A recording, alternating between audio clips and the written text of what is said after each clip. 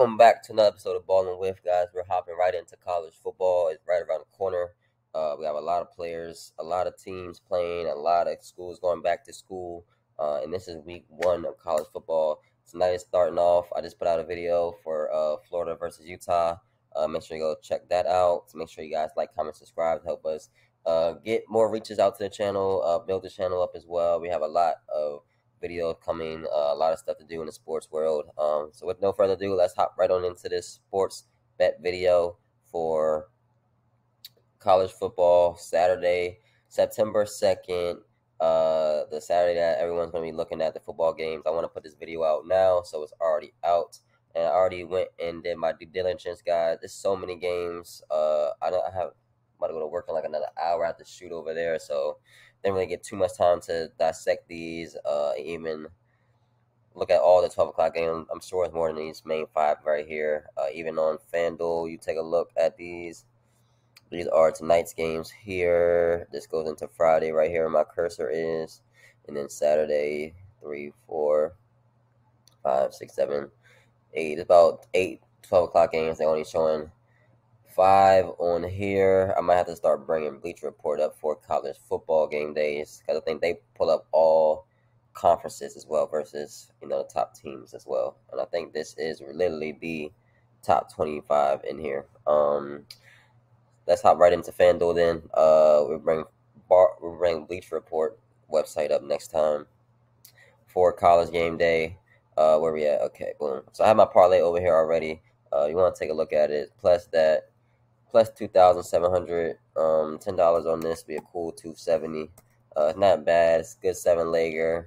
I'm looking at this Colorado and TCU. I think Colorado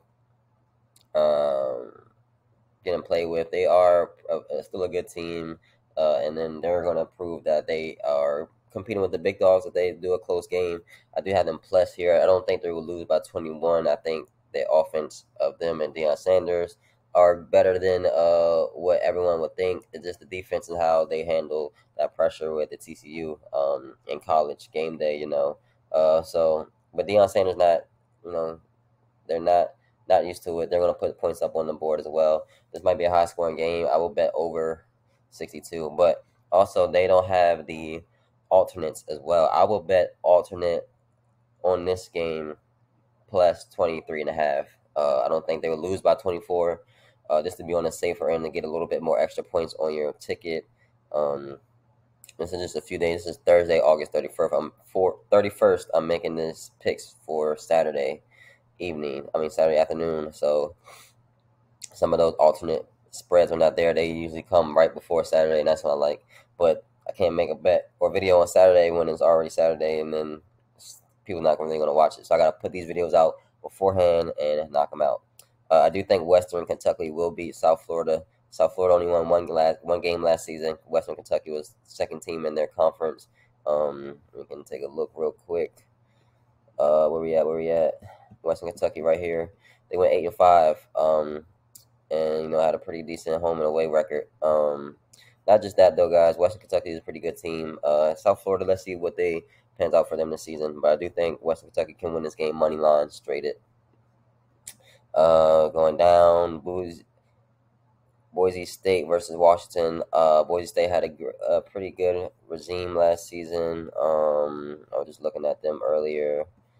Washington, though, right here, finished 10-2. They were the top 10 team, I believe, or was a top-rated team last season as well. They are top 10 right now. Boise State is, where you at, Boise? Definitely overlooked them. But they had a decent record though. Right here, they was top in their division, Mountain West, 9-4. So I don't think they're gonna get swept or lose by 14. I think it's gonna be a close game with Washington, and I would even go to bet Boise State plus 17, plus 20, just to make your odds a little bit better as well, guys. I do have North Texas plus in this game. I would take them to win as well. That brings it to plus 44. North Texas had a pretty good record. California not so good. North Texas will come out to play. They are home. California had a shitty away record as well. So North Texas should come out blazing guns. And I would just be a team I would look forward to money line support underdogs as well. Army, I got them winning this game versus Louisiana Monroe. The odds are not too crazy. You see all these games, how they minus 30, minus 40, minus 50 for the good team playing the smaller schools. But I do think Army will pull away with this W. That's not too high of an odd to put on a ticket to me. And then we got Wyoming plus 14 versus Texas Tech. I do think Wyoming is pretty good. Um, they play better than they, are represented as the school name versus Texas Tech. So I do think they are plus 14, and I looked at these schedules as well for them. And then I do have Tulane Saturday night versus Alabama. South Alabama, Tulane had a great season last year. They're going to finish off strong. This is their first time probably even starting top 25. They beat, I believe, USC or Utah last year. And it was just a crazy game. But I do have them winning right here. This should be an automatic minus 255 money line. South Alabama's not going to be ready. Tulane is really serious. They have a great team around them. They're building as well. Guys, make sure you like, comment, subscribe. That ends to week 1 college football best bets of the week. Make sure you guys like, comment, subscribe. We got a lot more videos to post. We got NFL videos dropping. We got high school highlights dropping. And then this is the parlay again, guys. Make sure you double check. And like I said, Colorado plus 24. Boise State plus 17. But these other teams, money lines, and maybe Wyoming plus 17, 20. And, North Texas to win, honestly. Those would be a good checkpoints. But guys, do your due diligence, do your research. Follow us on Ballin' With Instagram, Ballin' With NFTs on Twitter, Ballin' W podcast on Twitter as well. Guys, catch you on the next episode, and I'm signing out. Deuces.